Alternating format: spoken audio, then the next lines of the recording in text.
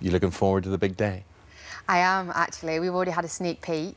And, yeah, we really enjoyed filming it as well. That was good fun to be on location. She got a big white wedding dress? She has, which I had on for a full week, so by the end of the week I was sick of it. But it's a lovely dress, yeah. Did you get a say in that? Like, I want a big meringue dress or I want something sleek? To be honest, the wardrobe department know you pretty well. They know your character pretty well, and I tried it on and it fit perfectly, so I was just happy with what we had. So what could possibly go wrong? I know, so many things that could go wrong. I mean, how long have they been dating? A year. She's desperate to get married. She's madly in love with him. She's kind of forced the question, but she's got her doubts. Yeah, and she doesn't know some of the answers. Yeah. Priya, for instance. Exactly, but she knows that there's something not quite right, although she can't put her finger on it, and she actually feels guilty for doubting him and for questioning him and questioning whether she should go through with it or not, but ultimately it's what she wants more than anything. I mean, we talked about Priya on the show and saying that is like the ultimate betrayal, isn't it? Your best friend having an affair with your man. I think that betrayal is much harder to understand and much harder to forgive. I mean, she doesn't know now. Will she find out?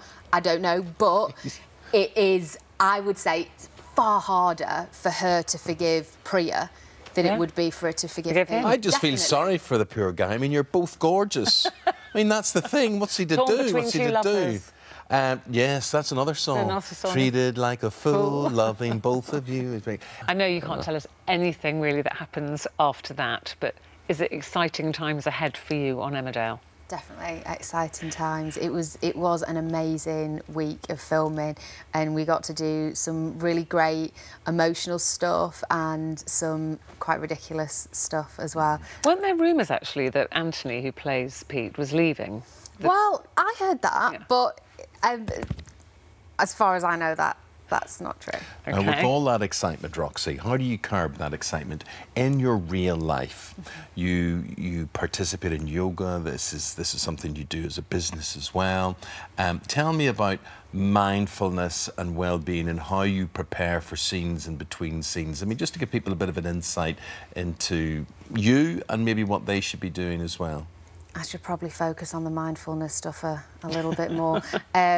I think for me, having a physical discipline, having a practice that you can do anytime, anywhere, to just ground you, that makes you feel good in your own skin. Wow, look at you there.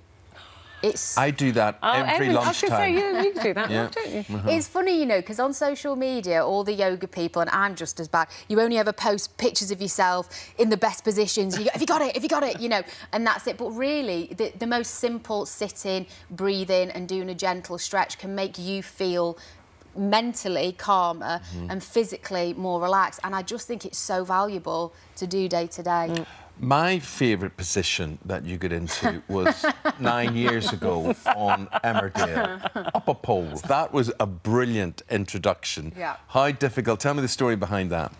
Well, I was actually working here on the South Bank, I was in Othello, and I got a call from Kate Oates, who was our producer at the time, and she told me the story about Layla's re-entrance. And I was just delighted, because I just thought, what a ridiculous first scene, to be head to toe in PVC, upside down on a pole, you know, and you can't move on a pole in PVC, you're not going anywhere, you know.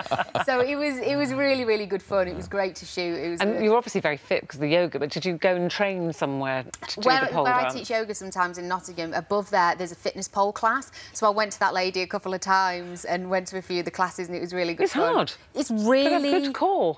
I thought, you know, because I can do a bit of yoga and I think I've got a good core, I'd be like, yeah, this will be easy. It's not easy. Do you know, Ruth's practising that for Strictly. That's one of her in that red PVC catsuit. Yes. Yeah, borrowed it. Very good.